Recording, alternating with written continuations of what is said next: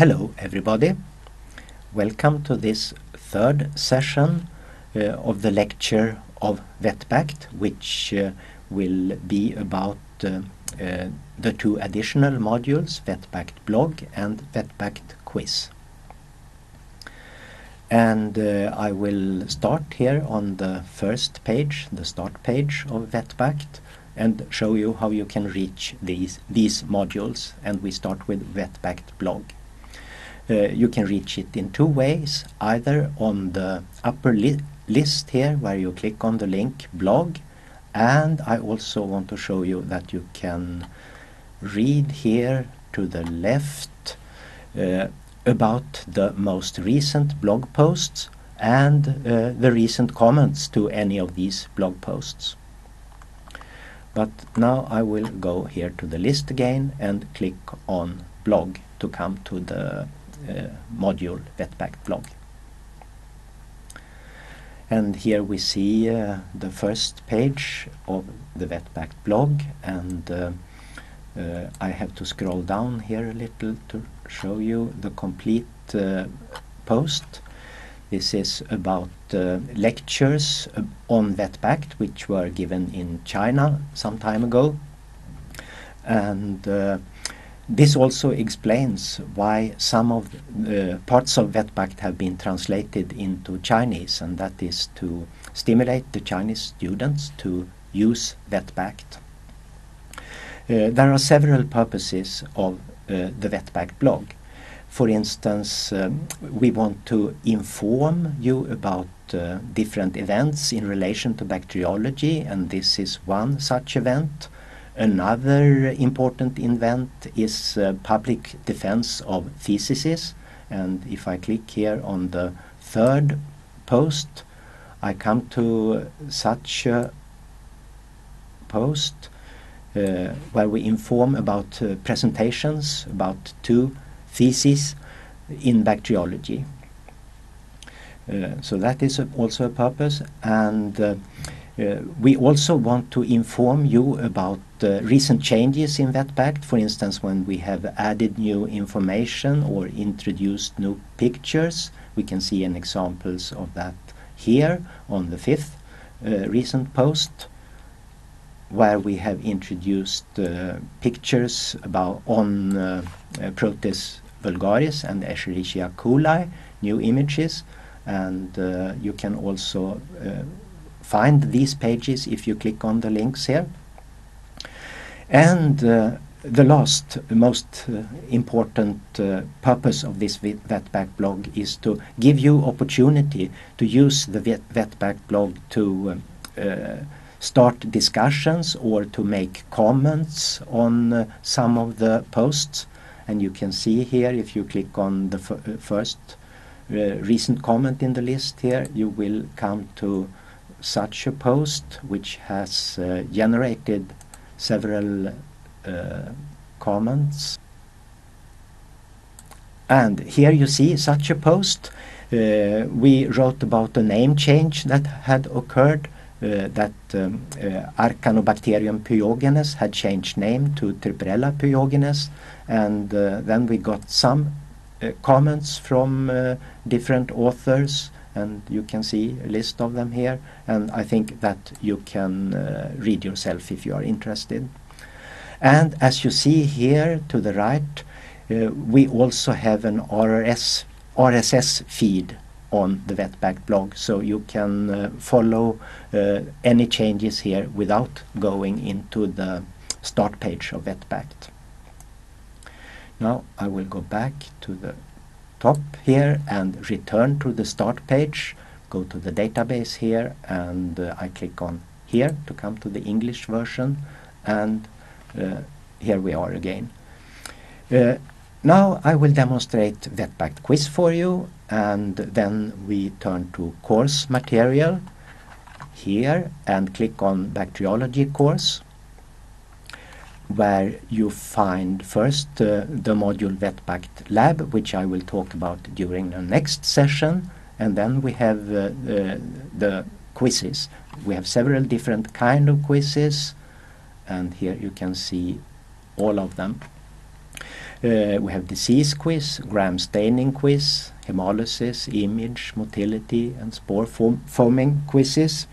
And I can start with something simple here. For instance, the gram staining quiz, and we have different degrees of difficulty. And let's take the standard gram staining quiz here. Click on the link here, and here we got the question.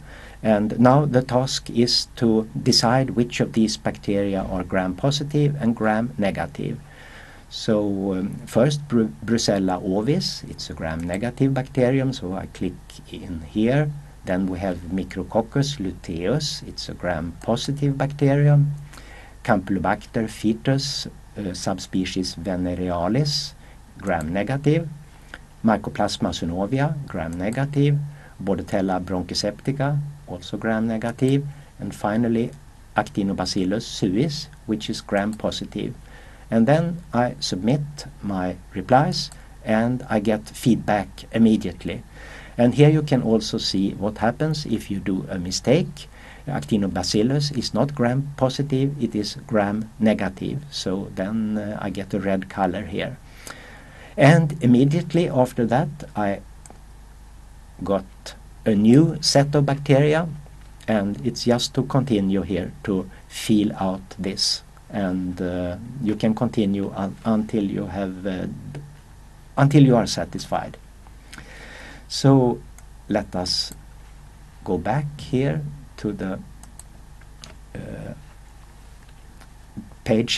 start page for the quizzes, and instead choose something else.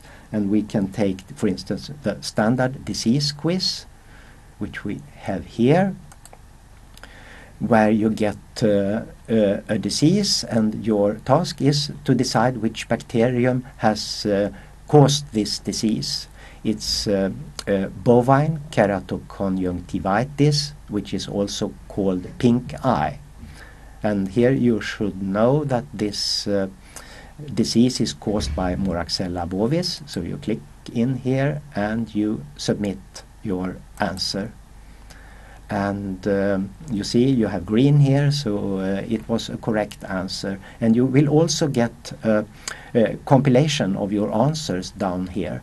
So I think what you can do is to answer 10 questions and then see how many correct answers you have given.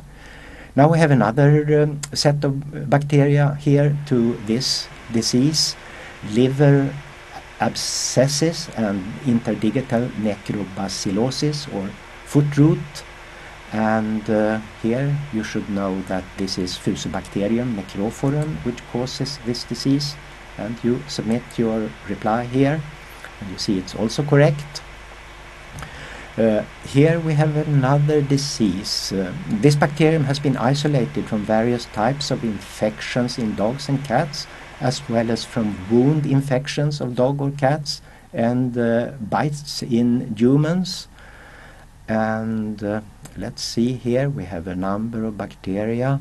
Which bacteria could cause this disease? Well, some questions are not so easy, but I think it is Fusobacterium caninfelinum, and let's try it. Yes, it's correct. Then we have another disease, polyarthritis in pigs, and let us make a wrong answer here, so you see what happened. We answer Mycoplasma agalactia, which is completely wrong, and we send it in, and the system tells which bacteria we should have answered. And you also in the compilation can see now that there were 3 correct answers out of 4. So then I think you can continue yourself with this. So let's go back again to the start page for the quizzes, and take the last one, and I want to demonstrate also for you the image quiz, which is a little beginning of the VetBactLab, but it's much more simple than VetBactLab. So here you get an animal, a sheep, and a very short case description. Some of the affected animals are laying on their forelegs when they are eating. And you get information about the sample type, swab from lesions of the skin between the two toes. And then we have pictures of the bacterium on blood agar and after gram staining. So we can see that it's gram-negative bacterium, it's rods, we know where it come from, we know how it looks on blood agar. And if you want, you can get a hint to get some more information. But if you think you are sure of what it is, you can directly select that species from the list here. And this should be Dichelobacter nodosus. So you click on this bacterium here and let's see if it is correct or not. Dichelobacter nodosus, and you submit your answer. And you see it's correct. And when you have given a correct answer, you can get a new set of images and continue like this. So I think now you can try this yourself. You can use both the VetBactBlog and the VetBact quizzes to check your knowledge in veterinary bacteriology. Thank you for your attention.